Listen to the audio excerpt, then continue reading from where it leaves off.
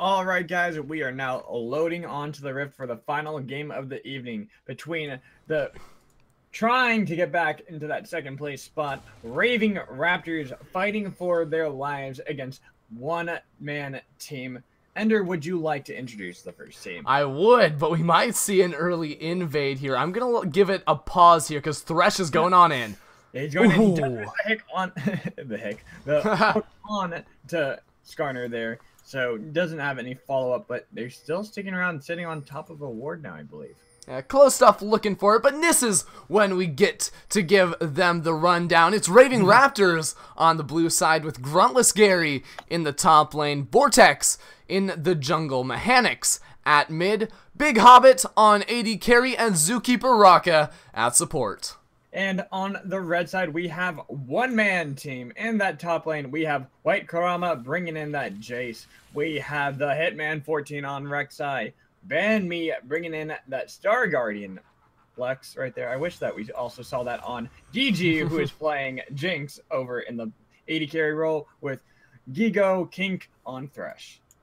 Yeah, definitely a fun matchup to see. I just love seeing all the support. Raving Raptors, clearly the fan favors, at least in Twitch chat right now. But yeah. Gary, he's already getting forced away from this lane. He might get actually zoned out of experience for this. Yeah, and that's really smart from White Karama on that one. He could really bully around Gary. So trying to do what you can to bully him out of lane is going to be the best thing you can do, especially as early as possible.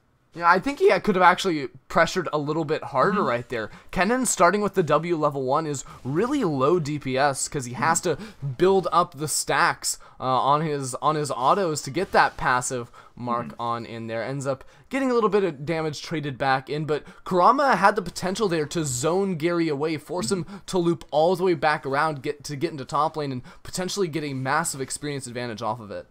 Yeah, I think he was afraid that he was going to lose a lot of experience on that one as well. Look, there we go. That's the kind of thing we're going, ooh, misses the empowered shock blast, though. That would have almost been lane ending right there if he'd taken that shock blast, because as it is, he already has to burn through his potion. He's still not going to be full HP. He's going to be on the back foot, and he picked this matchup. He knew what he was getting into, and I questioned it heavily in Champs, like you did too, and it's already getting bullied around. Yeah, whenever you see a counter matchup, you pick into a counter matchup, you always just cringe inside because you shouldn't willingly do that unless you have something planned. Like, I'm hoping Vortex, that they have something planned right now. Vortex, yeah, there's no wards. We see White Karama has not warded up at all. This is really good for them right now. He needs to pull the trigger. Engage. Yeah, go. Like, he needs to engage. He's been waiting way too long on this one. He's still just sitting there. Here he comes. Oh, there it is. I think they're waiting. Oh, he flashed into it. He's stunned up right there. Who's going to get the kill? Nice. Gruntless Gary picking up the first blood. That's the punishment right there. Level 3 gank in the top lane. Jace has nowhere he can go. He let Kennen get that first mark from the lightning rush there, which meant that the stun was simple. He flashed straight on in to a stun from Vortex, followed up by Gary's own, and ends up falling, goes back, picks up a null magic mantle. He was crushing that lane, but honestly, if I'm Vortex, I come straight back around once again. Both of them still have their flashes, and that's exactly what he's doing. Terrible teleport in from Karama. Yeah, with no ward coverage at all, doesn't respect anything that Vortex has been bringing in. I mean, even look in the bot lane right now. See, Gigo taking a lot of damage on that one as well. Oh, here we go. White Karama is in a bad situation. Tries to hit in the ward. He's stunned up now. Let's see how much more damage they can get on the White Karama. They're trying to get the stun from Gruntless Gary in. Wow. They get another kill going over to Gruntless Gary. That's 2-0 on Kennen already. Oh, the battle back in the bot. Hook coming in onto Big Hobbit. He goes down, and now Zookeeper Raka, you're in a bad spot. Really well played by Hitman. Seeing that Vortex was in the top lane and going straight to the bot lane, trying to get a different lane ahead. Big Hobbit, no respect there out of the Ezreal. He arcane shifts straight on in there. Hitman is in the right place at the right time, and he holds on to both his summoner spells. He doesn't use it to get away, even though Raving Raptors take a massive victory in the top lane. Look how much minions are being denied to Karama. Not only those 2 kills, but experience and gold as well.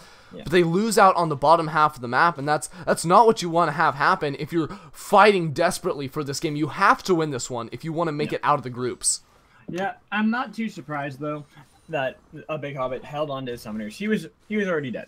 Well, you just gotta flash the hook right off the bat. Oh yeah, he should have flashed the hook. But the moment you get hooked, you're already knowing you're gonna die. That's where you just don't use anything. He was a smart move on that play. But you're right, he shouldn't have arcane shift forward so aggressively in that situation. There's no need for that, and he paid for it. Yeah, there were a couple steps along the way where it definitely could have gone in this favor, but all of a sudden top lane, we're looking at a very different matchup than that we would have expected. Kurama can no longer punish this Kennen. The very early Hextech Revolver there means that the trades are going to go in Kennen's favor, and he will be the first one to hit level 6, and as soon as he gets that, he can just straight up all in Kurama. Kurama has no flash, that won't be up in time for that, and the all-in potential from Kennen is very scary once he does have the Maelstrom. I'm not gonna lie, just looking at the map right now, if I was Vortex, I'd go back to the top lane. Honestly, yeah.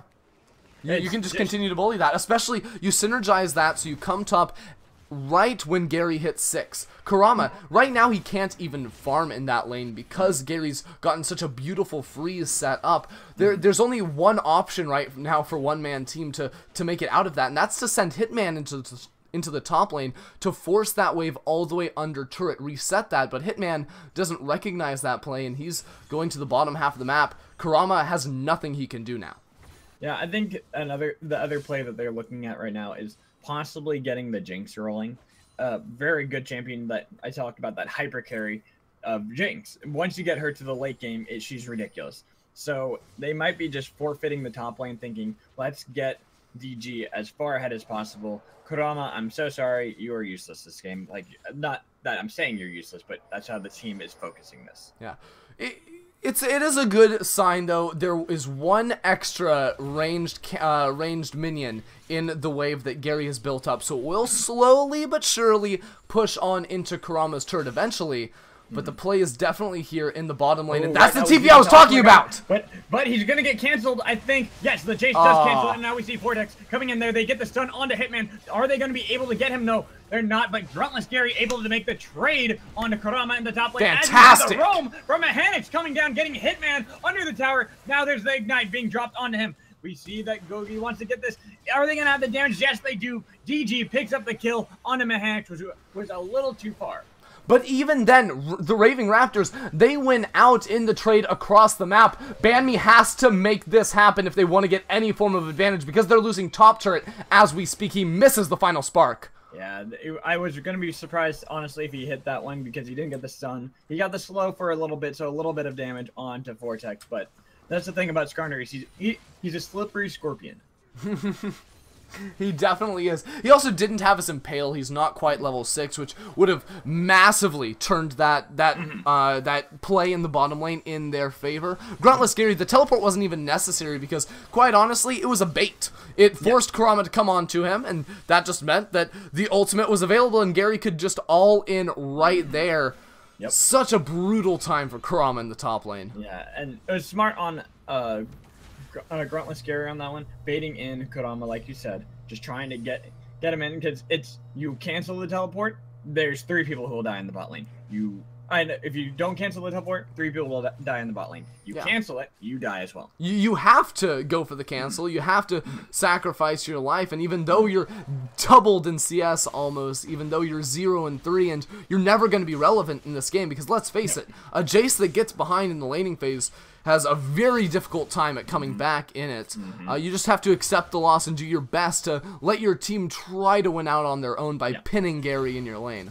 Right, and that's why I said, no offense to Kurama, but that's how the role he's been delegated is. He's been delegated the role of, I'm sorry, you lost playing pretty hard. You're now useless. All you can do is keep Gruntless Gary from being able to use a Slicing Maelstrom to really impact the fights. It's just disgusting. Look at this. It's a completed Proto Belt up against components just trying to build a Hex Drinker. He can't even finish it. That's how far down and out of this one he is at the moment. And Gary with the ultimate, Kurama knows he can't even get close anymore. And he's playing it smart. He's doing what you have to do if you're down. He's just jungling some of the farm, trying to set at least that's a slightly kill! Now, Mechanics, though, with the Mechanics, getting Banmi in the mid lane. Is that mechanics though? He just pressed Q a couple of times, pressed R, and banned me. Didn't even use the barrier. You take the barrier to negate a whole lot of the burst that Syndra is able to provide, but you drop right there. Now mid lane turret is under fire. I feel like it's been the same story every single game of the day. It's the teams who prioritize these towers that end up winning hard in the long run. And Hitman, he's just getting all in. Hitman is getting all in on that one. Really well done. I don't know why he stayed for so long. And the reason I say mechanics with the mechanics is because that is the mechanics of Syndra, is you press a button. It's yeah, you just get down a lot of balls on the ground. Once you get 6-7, get the max damage you possibly can there. And I don't know, is this mid turret going to drop? Yep. It will. Yep. Oh. I would have been surprised if they weren't able to get that right there. They were definitely pressuring to try to get it as fast as they could. And they couldn't give it just a mechanics like they would have liked to. But at the same time, first tower gold is first tower gold. Yeah, and they're going to get the second turret gold very, very soon. Top lane is quite vulnerable, and honestly, all you have to do if you're Raptors, you look at the cooldowns you have right now. When you're prioritizing which lane to go to next, there's top and bottom. Gary doesn't have teleport yet, so take your pressure, put it into the top lane, knock that down. By the time you get that turret, which is exactly where Vortex is going right at the moment, teleport will be available. You can get a deep ward in the bottom lane and look for your final outer turret of the game. I love this from the Raptors. They're so good. Yeah, but look at the roam in the bot lane, though. We do have Hitman and Banmi going in for this. Kurama actually wait a minute. They went way too far in that top lane, trying to get Kurama as well in the bot lane. We see a really good zone coming in from the side of one-man team, able to pretty much push away mechanics so that he couldn't defend Big Hobbit and Zookeeper in the bot lane. And this might be a dragon if they play it right. Yeah, that's one way to throw your early advantage in the top lane. Can they find it? We see the ghost being used by mechanics. He wants to get the kill on the Banmi. They're really close on that one. Are they going to be able to get Zookeeper! Rocco getting the kill, but now he's put himself in a really bad spot. They're going to try to keep him alive as best they can. He's burning from the ignite. He is going to be able to make no way.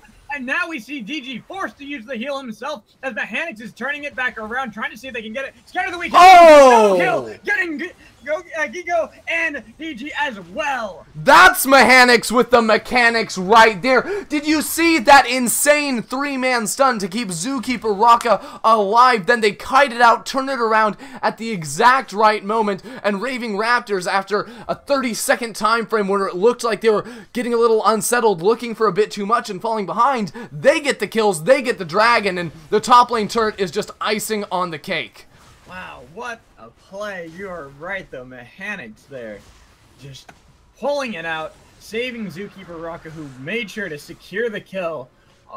In that play, I think it was on Banmi, right? He secured it onto Banmi. And and then the turnaround was beautiful, coming in from Mechanics, as well as Big Hobbit, really just doing what they could to poke out damage onto one-man team. And then when they had the chance, they turned it around beautifully.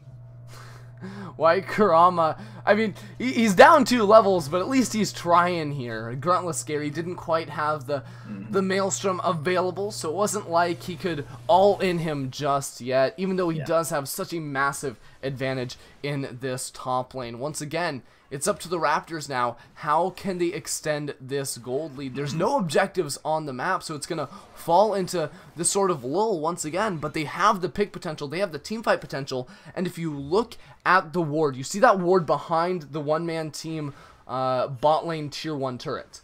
That's what you're looking for. You're looking to shove in this bottom lane, get a teleport in from Gary, just make sure your TP doesn't get canceled this time around, because that could be the fight that just ends this game.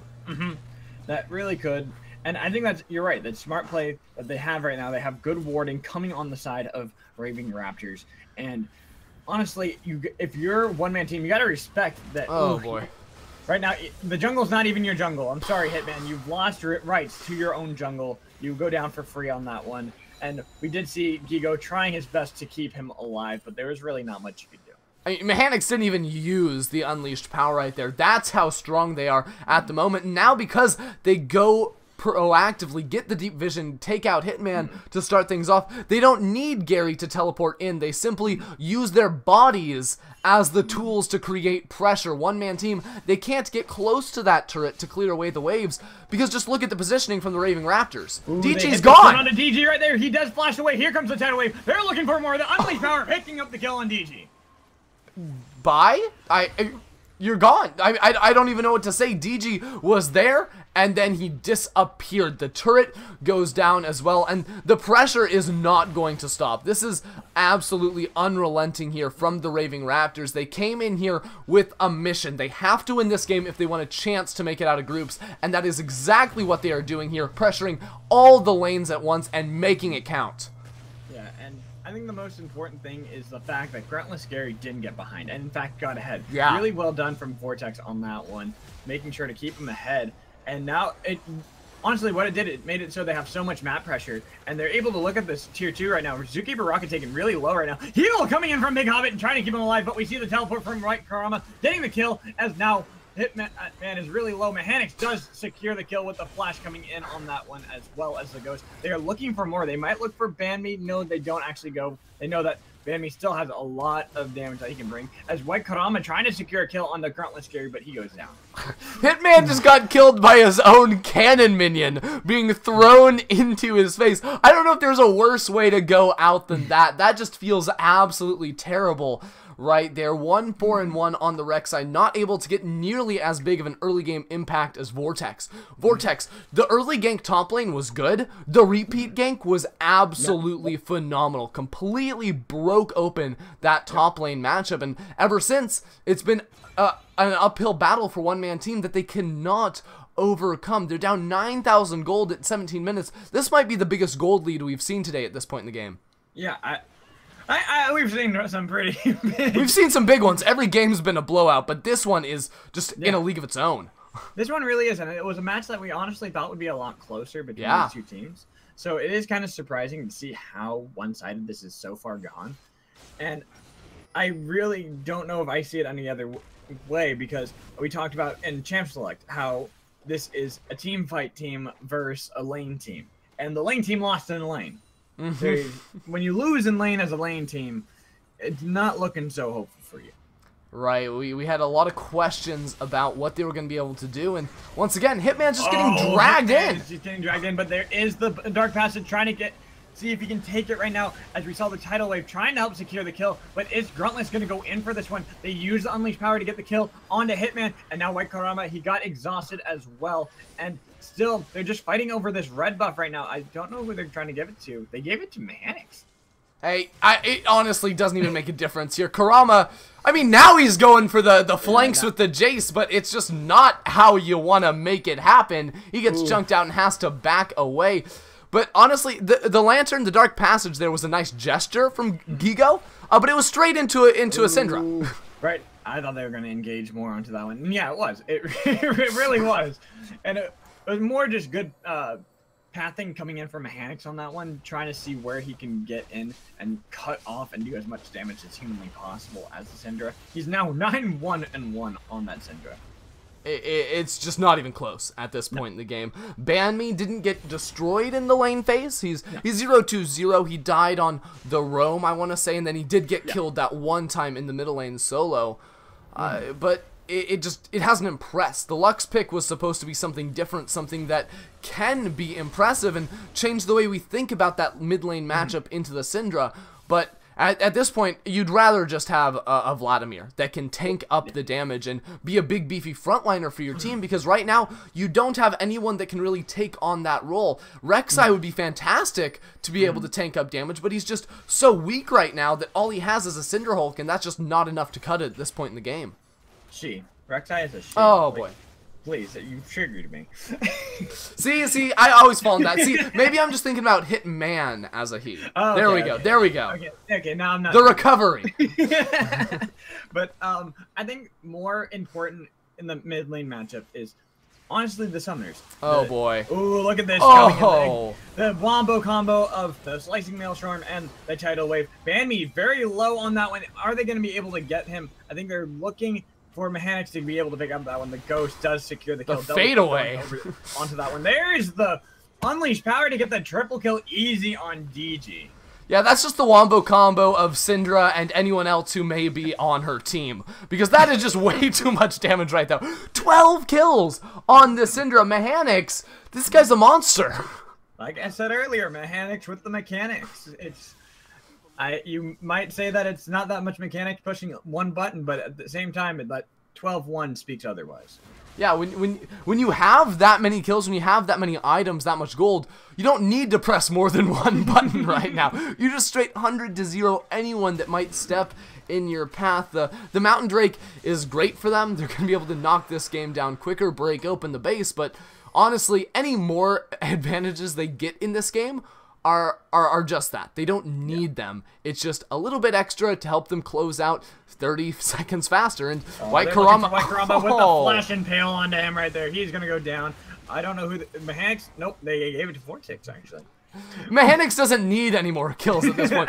This is when the complete opposite of the standard. This is completely apart from the norm, but the mid laner is now donating kills over to the jungler, of all things. And it's a Skarner. It's not even a carry jungler, although his build might indicate otherwise. Well, haven't you ever played those solo queue games where there's that person who's like 25-3, and then they get really upset when you take one kill? Yeah, I have. Kills are just irrelevant on you at that point. Like you're so far ahead. You're a full item and a half apart from Ban Me, your counterpart. It's just I'm at a loss for words. I don't know what more to say here because Raving Raptors, they control this jungle. One-man team, they don't have a jungle anymore. They don't have lanes anymore. They have a base. And even that is only holding on by a thread. Well, I want to just really talk. Oh, whoa! We have the engage going in right now. We see Vortex got hit by the hook right now. Final Spark doing a lot of damage all over the place, but Gruntless Gary gets into the backline. They get a kill with the Slicing Maelstrom, helping to secure that one. Mechanics getting another kill, as well as Zookeeper securing a kill for them. Oh, big Hobbit. Big Hobbits. And Mechanics taking really low on that one, too. They need to back out of this one. Sure, we do see that DG is really low as well, but they are, too. One good Shock Blast could pick up a kill for them. It was a really awkward place to fight, too, for the Raving Raptors there. They're in between two towers. Gruntless Gary flashed over the wall to dive on the enemy backlines. Yes, they do win by all means there. They go 2 for none. With their flashing HP bars, they have to back away, and they had a lot of gold in their pockets as well. So maybe that was why the fight was a little bit closer than it really should have been. I really want to talk about the most disgusting thing that I've seen from that gold chart, and that's the discrepancy between Mechanics and Ban Me. That is 5k gold. Oh my, he's doubling. Yes. Between those two players, there's 5k gold difference.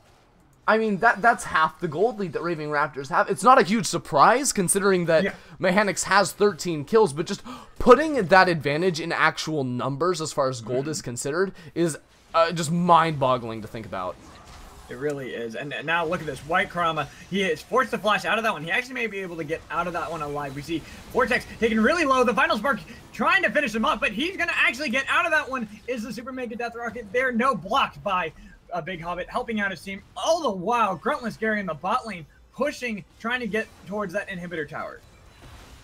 Vortex is full damage right now. He has no resistances built up whatsoever, and still somehow he survives. It just goes to show how weak one-man team are right now. They don't have any powerful items. Ban Me went for the Abyssal Scepter, doesn't have Morellonomicon yet, does no damage there.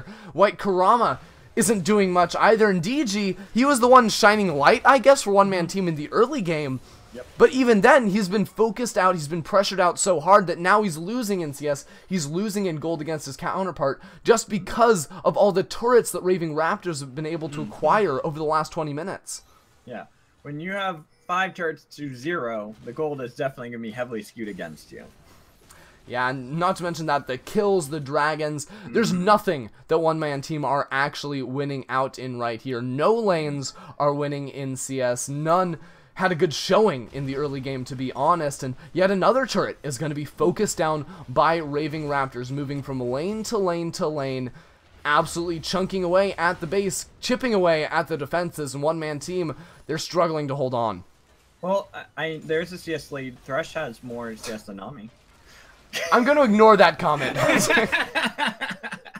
I'm just not. Well, it's a significant gold lead too. It's like 20. Oh, Ban Me, you're caught out in a bad way. He goes down. Mechanic's picking up the kill on that one. GG trying to go in on that one, but he's way too far. We see Gruntless Gary in the back line with the 3-man slicing Maelstrom, picking up the kill on a DG, and now Hitman's the next target. They're looking to see if they can't get another kill into their pockets. The Scout of the Week hitting onto 2 members. There's Mechanics with the finishing blow onto Hitman. You know, it's a rainy day where I'm at right here, but I'm beginning to think it might just be the tears of one-man team and all the other squads that have come onto the stream here today and lost in horrific fashion. Raving Raptors, one of the last of 4 teams, honestly, to absolutely put the beating on their opponents here. We have yet to have a close game all day, and as we're finishing out the night, it doesn't look like it's ever going to happen. Oh, DG! On the Zookeeper Raka. They did it! They get a kill. They got it. They did it, Reddit. We're good, boys. I mean, that's the best you're hoping for right now. Those nice little plays back to back. But other than that, what can you do? You can try and steal a Baron, stall things out, and yes, if you make it to the very, very late stages of the game, you have a chance just because of death timers, if you can get a pick or whatnot. But even then, I feel like the scaling isn't really in their favor. Ezreal is going to be a monster in the late game, going to go untouched by anyone on one-man team, and you've already seen Mechanics. He's already achieved a late game. He's just sitting at 3.5 items right now. The only shining light for the late game that one-man team has is on DG in that Jinx, but that's it. That's not really good when you have one and only one. I mean, even then, you've lost 2 inhibitors, and DG is still down in items up against Big Hobbit. It's just a matter of time before Raving Raptors claim that Baron. I believe they have 2 Mountain Drakes under their belts right now, so and they're looking for Gruntless Gary right now, but that leaves their base open. Yeah, it's nice though. One-man team did get time to put some wards down. Oh, is he just gonna solo out DG? Yes, he wants to solo it out. No, actually, getting sniped away from the true shot barrage. Honestly, they can just shove in mid lane and end this one right here. Gruntless Gary is killing Karama right there. He's using the slicing Maelstrom, trying to see if he can get it. Is he going to be able to get the shuriken? No, but getting another kill. Man, that man knows how to snipe. He's come a long way from his hole in the hill there. Oh, and Zookeeper Soraka getting securing a kill too. Now we might see an ace. They're trying to see if they can't pick it up. No, Gigo and Hitman sitting in their fountain. They know that they've lost this game. The Nexus is going to fall. Raving Raptors picking up the kill they desperately needed. Big Hobbit took a journey all the way across Middle Earth right there to pick up one of the final kills of the game onto White Karama. Just under 28 minutes into the game, Raving Raptors secure at least a shot at continuing into the postseason here. Again, they do need to win their final match, but their opponents that they face off against next week, the 10th Legion, are sitting at 0-2, and they did lose to one-man team, so odds are in their favor now. And if you're one-man team, you're just hoping for the best. You have to hope that Raving Raptors lose that match because things are out of your control now. Yeah, they really are, and that's just not something that you want to hear. That's never something you want to have.